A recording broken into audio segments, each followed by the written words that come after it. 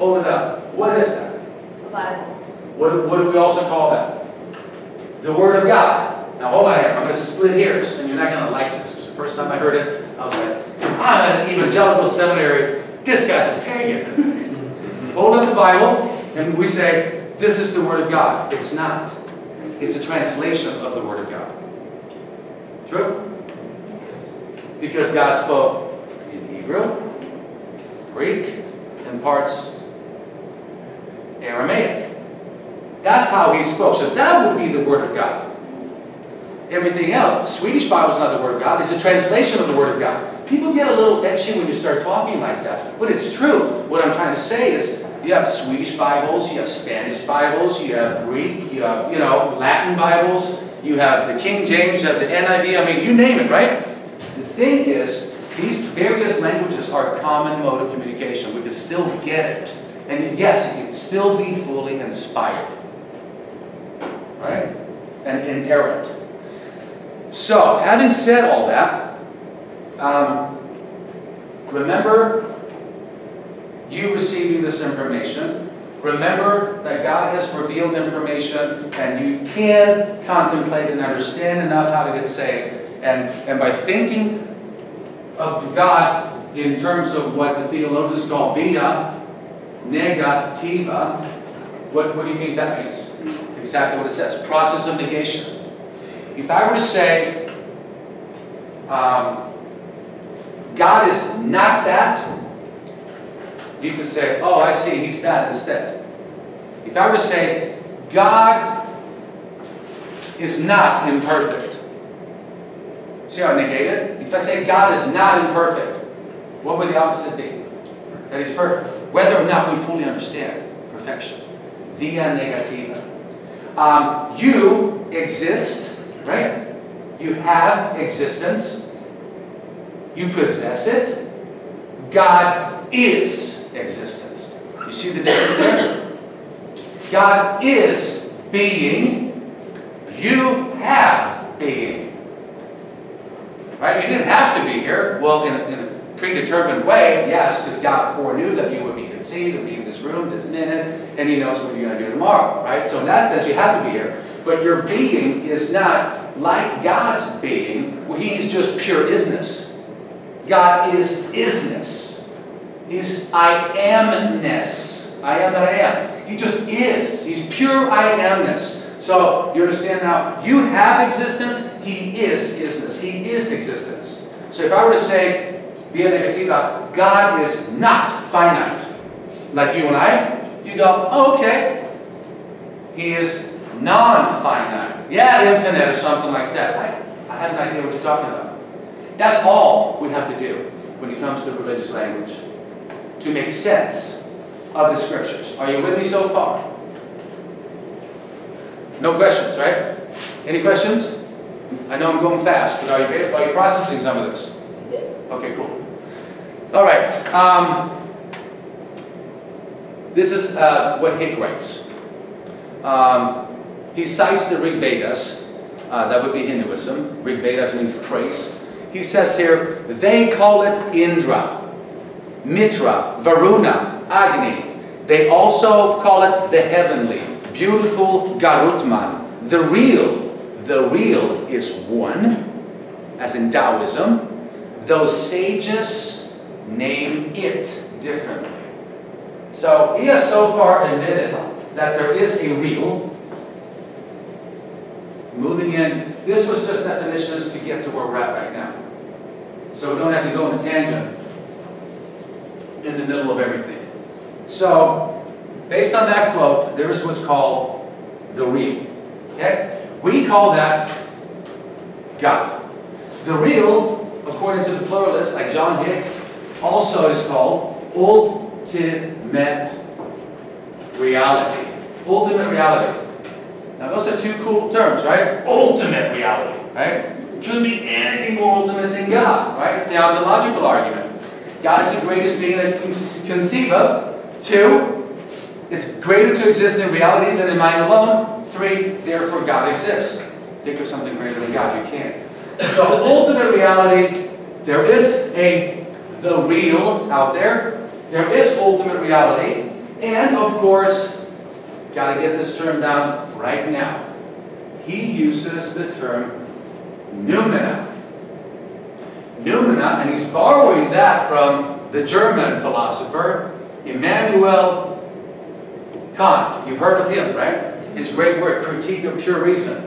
Don't read that unless you're really philosophically savvy, because it will take you to lunch in Disneyland and you just go, I'm leaving. This is just terrible, right? So noumena, he pulls that from Immanuel Kant. This is why we can't know, you see, right? Can't know, that's the joke. So noumena,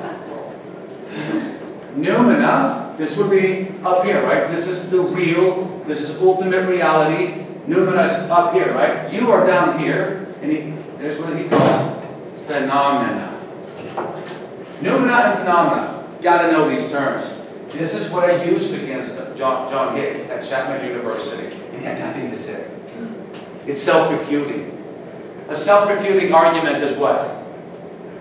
Self-refutation. Do you know what that is? It's a statement that can't fulfill its own standard. I always lie. Is that true, Nick? I never tell the truth. Well, you just did, liar. Oh, that's right. I can't speak a word in English. I just spoke like 6 or 7, right? I am not here. Well, who's talking? Well, when the skeptic walked up to Augustine, right? Mid-3rd century. So Augustine, do I exist? He goes, who wants to know? He keeps walking.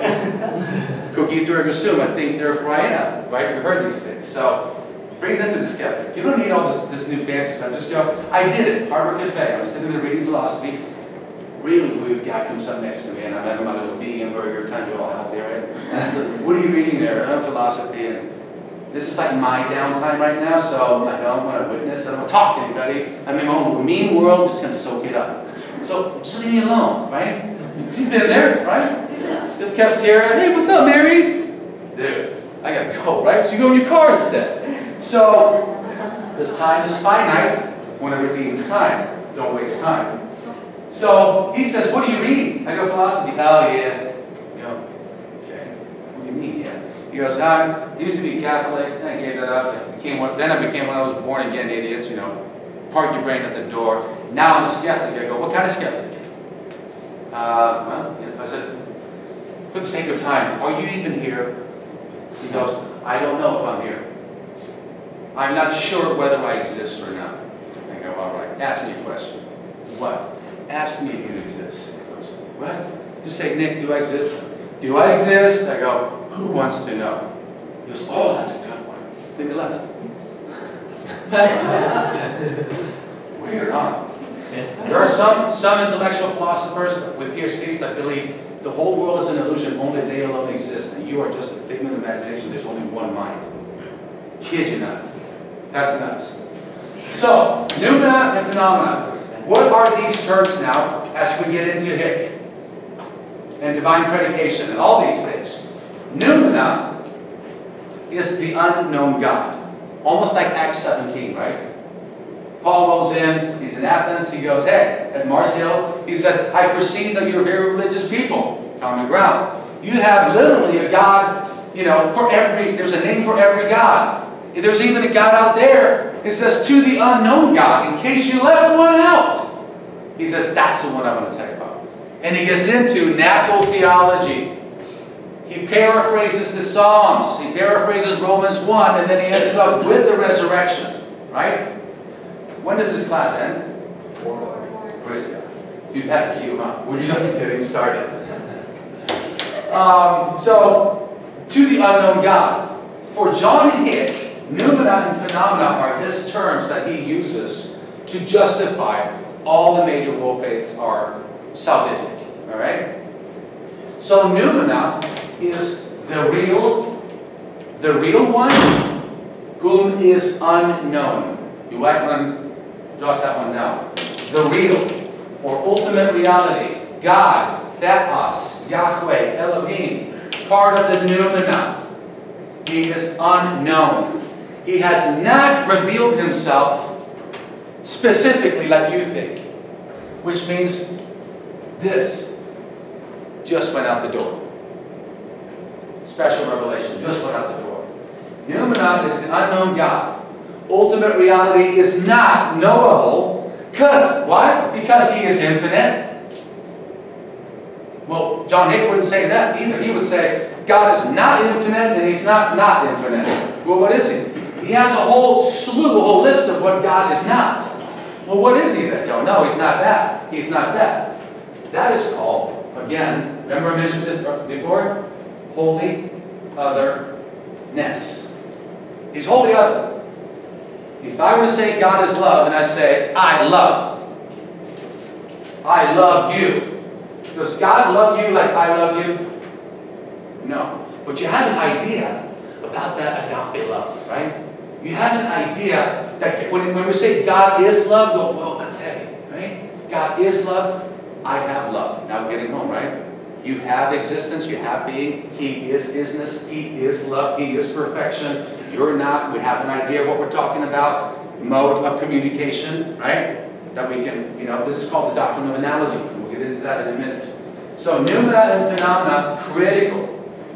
God is unknown, has not revealed himself. Maybe one phrase here in this book, one phrase in the Bhagavad Gita, one phrase in the Quran, and a few, in the Old Testament, whatever. But how do you know that? You can't start picking and choosing if he's unknown. Are you with me? So God is unknown. What is phenomena? Man's mythical interpretation about the noumena. Man's mythical interpretation about the noumena. What does that mean then? That means all the theologians, all the philosophers, all the religious books in the world are man's mythical projections upon the noumena, ultimate reality. We really don't know what we're talking about, do we? So now this one just got shot down even twice. This is myth. There is no God who spoke, and there's no you who can understand that. God is ultimate reality's holy otherness. What you think he is, he's not. But if he's not that, what is he? I don't know. Because he has not revealed himself. That would be John Hick. Noumena and phenomena. The most important terms from now on. In the next 30 minutes. Noumena, ultimate reality is unknowable, right? 2, phenomena, man's mythical projection about the noumena, about the unknown. So, Hick cited the Rig Vedas, right? Then he creatively phrases it this way. They call it Yahweh, Allah, Krishna, Param, Atma, and also Holy Blessed Trinity. Now this is when you get upset. What are you talking about? He's not like Krishna, right? The real is one. The real is one. Those sages name it differently. All right? So who's really to say when he says God is one? How does he know? Those sages say it or describe it, noumena, differently. How can you even say that God is one? Maybe he could be mono, poly, or pan. Do you know what that is? These things? Did you have to take any prerequisites before epistemology, or this is just one of those? Are you bachelor's or MA students? Or combination? Yeah. Which one? Bachelor's? Undergrad? It's awesome that you guys are able to get that at the bachelor's level. Master this class. It's really, really important. What is pan? I don't know that. Pan is all. Pantheism. Oh, okay. Poly, many. Mono is one. So monotheism would be Judaism, Christianity, Islam. There would be 3 theistic religions in that sense. Polytheism, Hinduism. And you have also Western polytheism where? In Utah. The Mormons, they're Western polytheists. They have pantheism, right? This is God, you're divine, I'm divine, just like Shirley MacLaine, maybe even Dr. Phil, who knows? But within the realm of monotheism, there's 3 theistic religions, right? But understand this now. Per the textbook, we say Judaism, Islam, and Christianity. But if the Jews are wrong, not Messianic Jews, if Christianity is the fulfillment of Old Testament, the promise is there, Now we're down to having two monotheistic religions, right? Judeo-Christian theism and Islam. But Islam really doesn't fully qualify for monotheism. Yeah, monotheistic in that God is one, but part of theism, the belief in a personal, knowable God, right? Who has personal characteristics, just like we describe God. Islam falls short because God, yes, He can lie in Islam, but He's perfect, so He lies perfectly. Wow. No wonder they smoke so much hookah over there, right? Because I go dizzy too. If you told me that, God's perfect, well, what is a lie? He lies perfectly. Okay. Blow myself up. So, in that sense, He's also, we could say the God of Islam is arbitrary, right? You don't know if you're in or out. If you take someone out, your whole family goes to be with Allah. I kid you not. No Muslims in here, right?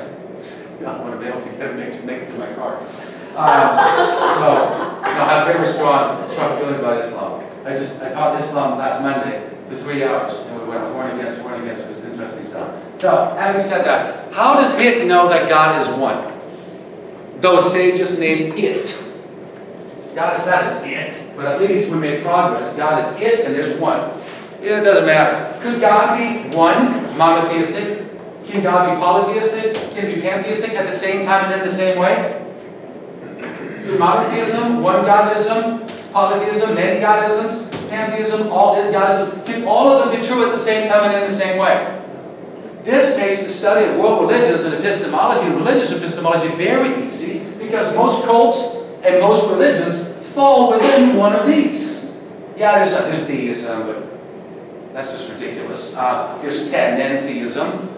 God is developing alongside the world, so I created the world. Oh my gosh, look at the evil, He's developing alongside with us. You know what I mean? That would be like another fancy way of saying finite godism, like the gods in Sweden and Norway, right? Thor, Thursday, Freya, his wife, Friday. It's funny, we name your weekdays. All right.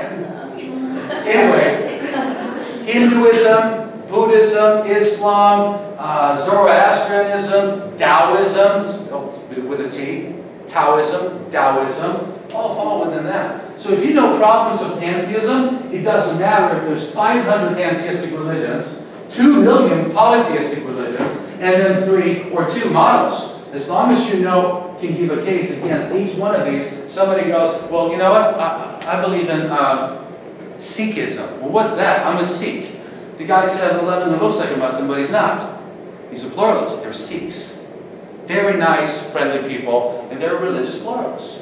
They don't think about these things too critically, nor do Christians for the most part. So, having said that, can God be all at the same time and in the same way? Can He be one, many, not one, everything? Well, not everything at the same time and in the same way. Can He? No. Because A does not equal non-A.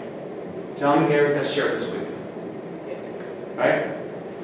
And for those of you who think that was really boring when he penned it down, now it's not so boring, I hope, because the law of non-contradiction says if God exists, A is a proposition for something, right? Nick is a man. Cannot also equal what? Right. It would be wrong if you said Nick is not a woman. It's a direct negation, right? You with me? So, Nick is a man, Nick is not a man. Can Nick be a man and not a man at the same time and in the same way? No. Why? Because opposites can never be true. That's the short version. Or statements that are contradictory or mutually exclusive cannot both be true at the same time and in the same way. Are you with me? Oh, that's so narrow-minded, Nick. No, that's the nature of thought. And try to refute this law. Well, I believe that the opposite of the law of non-contradiction is true. Well, is the opposite of that true? Well, no. Well, which is it then? Try to argue against it, and you're going to fulfill it. Aristotle penned these down. Do you think he invented them? No, he discovered them, just like you discover math in nature, right? This is common sense. You were born with the law of non-contradiction. It's part of your mind, the immaterial. If not, you wouldn't be able to recognize mom and dad coming through the door. You wouldn't be able to learn. You presuppose this law mentally before you even utter a statement or any sentence. You say stuff like, wake up, hey bro, blue sleeps faster than Wednesday. Like what? Blue sleeps faster than Wednesday? Those are category errors. That's just wrong all the way around. If this law was not functioning in your mind, you would say things like that, right? And end up in the loony bin.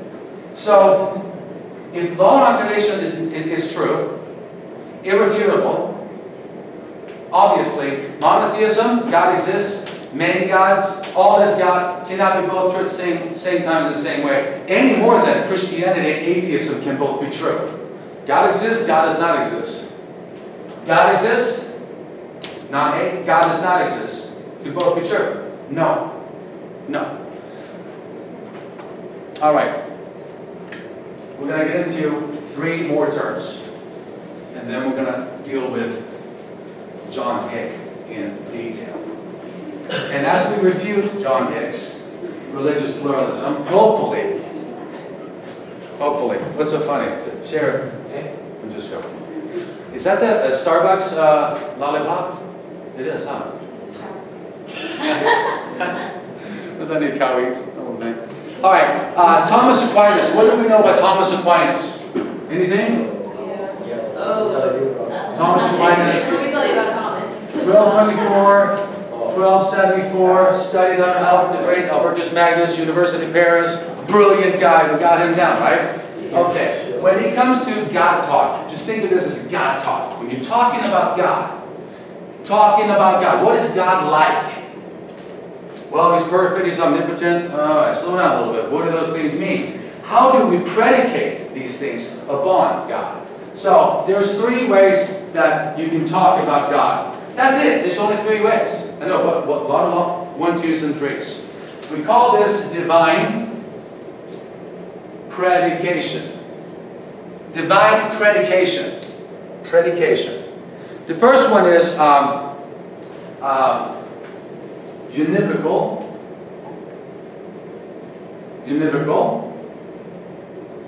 equivocal, analogical. I'm writing fast. I'm going to stand it for an hour. Univocal, equivocal, analogical. Univocal, equivocal, analogical. Very important for everyone. Now, if you walked into, pretty good way of putting it. I'm not going to give you an analogy. This is better. Univocal means entirely different. Just short. So, entirely different. Just stick to that short definition for now. Equivocal, the same. And we'll get to analogical because that's the solution to what we're talking about. Okay, so which one of these do you think John Hick's noumena, the realist one or ultimate reality, do you think he would engage in what we call univocal predication or equivocal? If we describe God as wholly otherness, he would be entirely different, right? Now, let's go back an hour ago. When we talk about we have existence or I have love, right? I can choose to love. I can choose to not love. I can willfully hate, right? These things. If I were to say God is love and you have love, are they exactly the same? They're not, right? You have love, he is love. He's omnibenevolent, you're not. You possess presence, knowledge, right? Scientia, omniscientia, all these things, but you don't have the omnis. You're not all-knowing, all-present, right? And by the way, nor is Lucifer or the angels. When somebody says, you know, the devil harassed me yesterday, and then you hear about demon possession in Rome, someone's lying, because he's not omnipresent. I studied exorcism in Rome.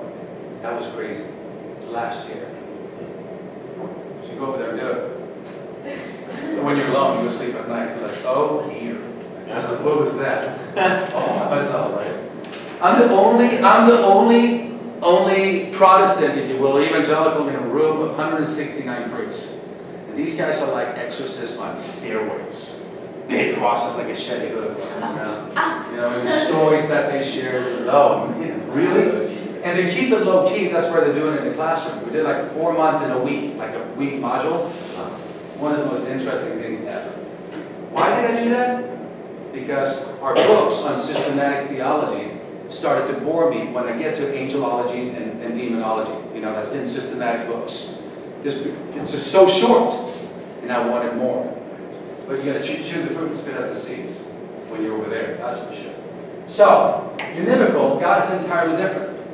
That would be John Hicks' God.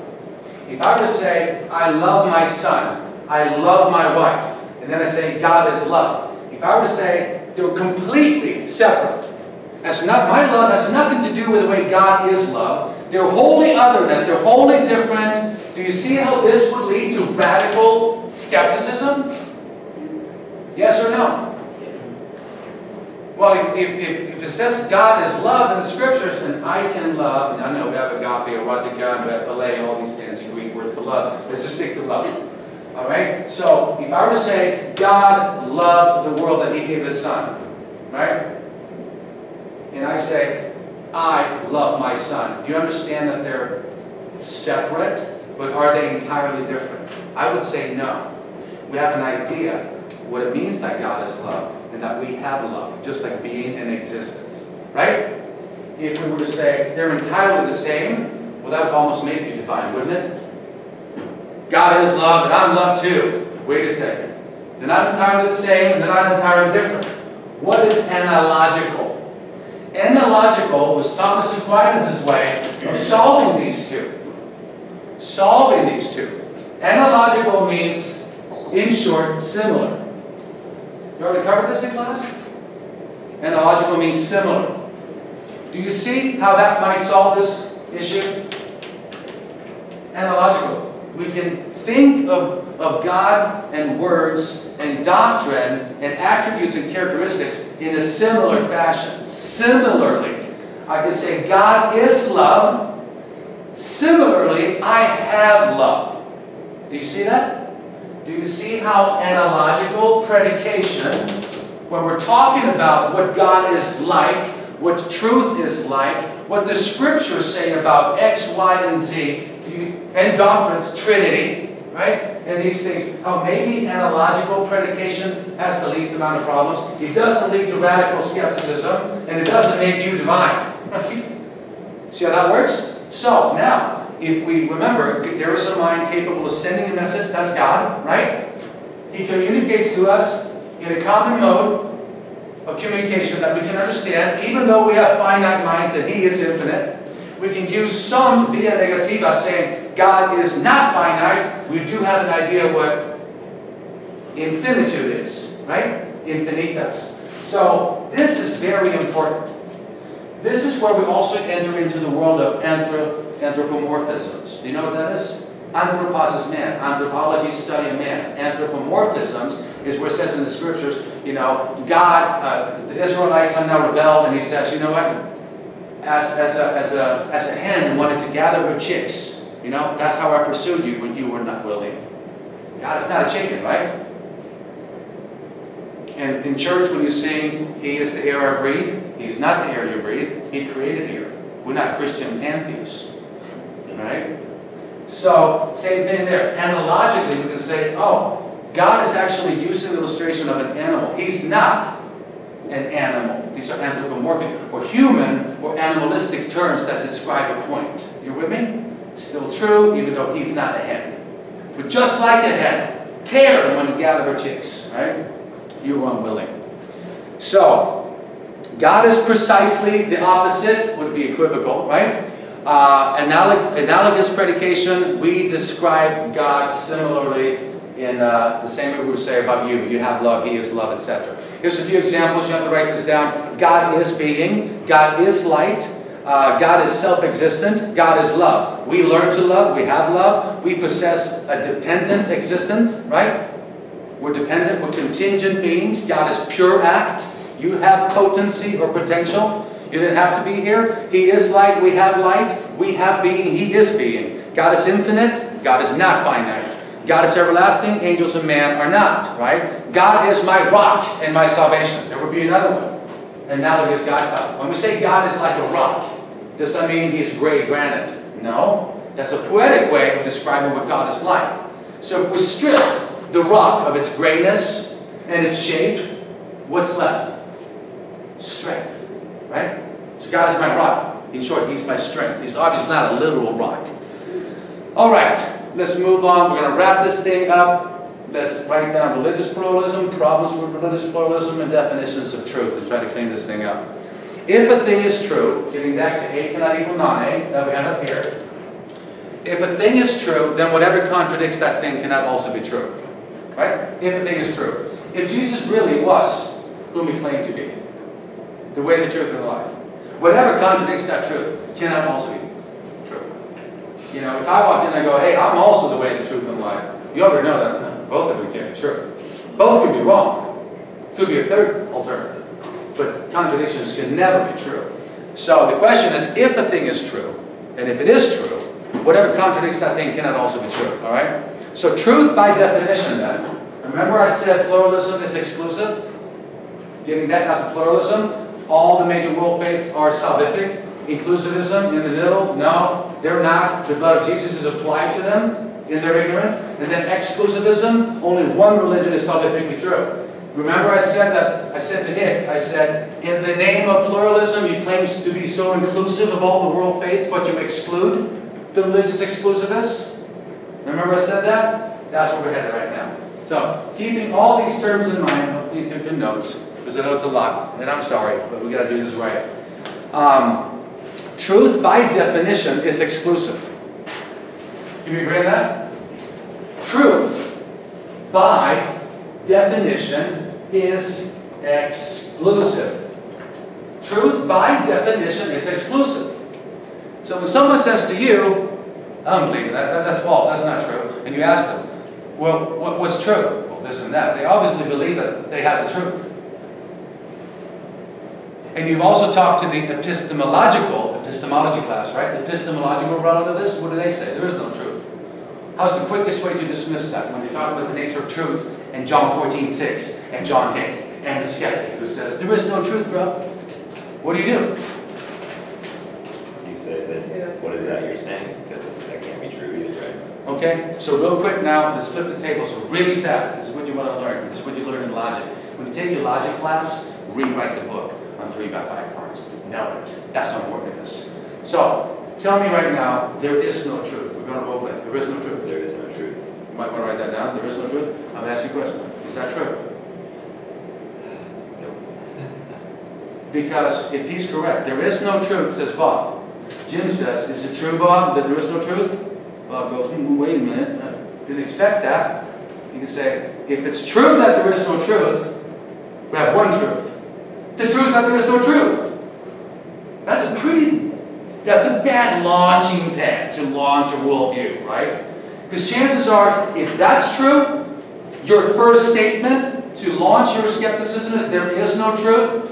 If that's true, we have one truth, and it's probably true too that there's a table here. There are trees outside. There's you and I talking right now. I just named 4 or 5 truths. Oh, there's a moon out. Right? Worse yet, this one's harder to get. 2, if it really were true that there is no truth,